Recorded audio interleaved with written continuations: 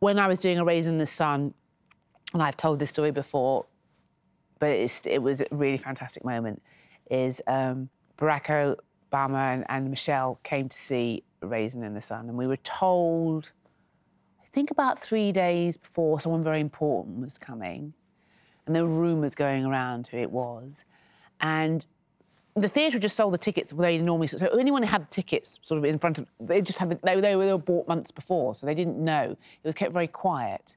And then we had to come into the theatre a few hours early because it was all sealed off. All the roads around were sealed off, and we had, like, a sniper on the roof and armed guard outside on every corridor of the dressing rooms, and we all had to be searched. There was a kind of, you know, a whole thing going on.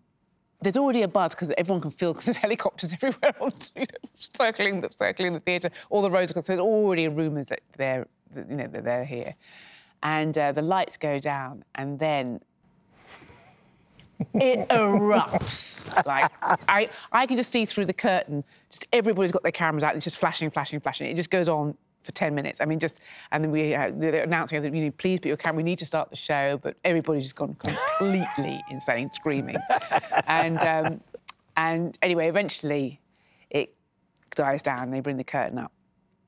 And even now I feel choked up. It was so moving because A Raisin in the Sun is about, I mean, it's about poverty, I mean, it's about race, it's about, are you able to dream as a black man in that particular, or black person? Can you dream, or all your hopes and dreams, or do they end up, you know, shriveled up like a raisin in the sun? And so, you know, Denzel had this huge speech about dreams and what you can dream as a black man, and can you or can you not? And of course, Barack sitting there, who's, you know, it's the biggest kind of dream that any black man could have.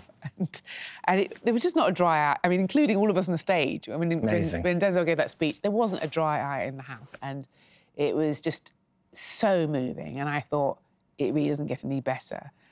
And they actually came round in the interval, which is very unusual. Normally, people come backstage at the end, and they came round in the interval.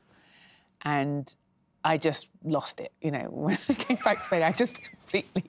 I think I just leapt it off the ground when I saw Michelle.